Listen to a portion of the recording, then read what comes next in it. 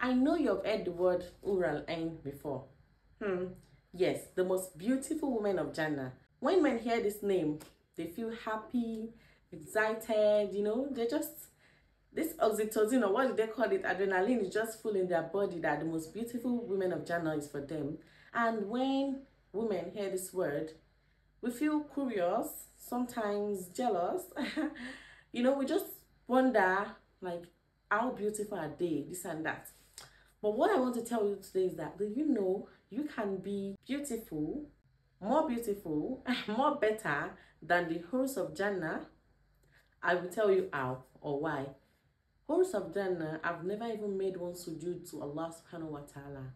Whereas you're on this earth, you have prayed salah, you've fasted, you have, probably gone to Hajj, you have done a lot of ibadah, tahajjud, you've abided by the rule of Allah. Even amidst all the temptation of this dunya, you stick to, Allah's words.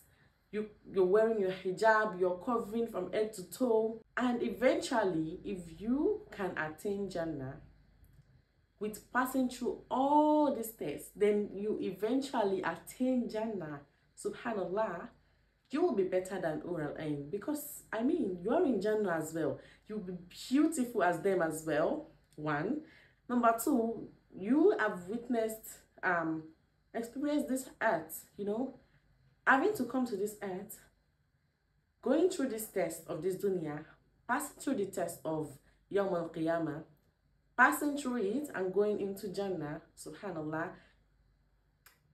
you are better and much more better and much more beautiful than Hoor Al Ayn. Now you know what you should do. Keep doing, keep striving for Jannah so that you can be better and more beautiful than the Hoors of Jannah. Assalamu alaikum wa rahmatullahi wa barakatuh.